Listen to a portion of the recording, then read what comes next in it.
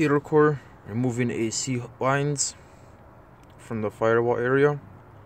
Just a quick little tip. You can get these at your O'Reilly or Napa. Do not buy these. Buy these. Why? Well, first of all, the one on the right is easier to take off. It's also smaller in diameter. That will be a 5/8.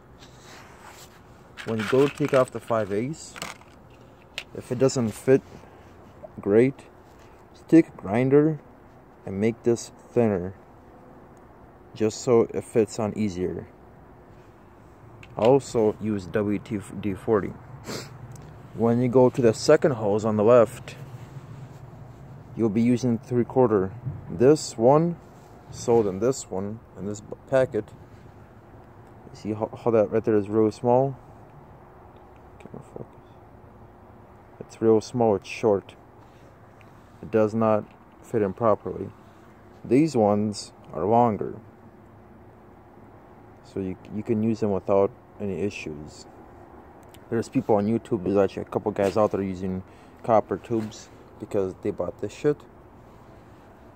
Don't be that guy and buy this. You can use these ones for both hoses. Thank you.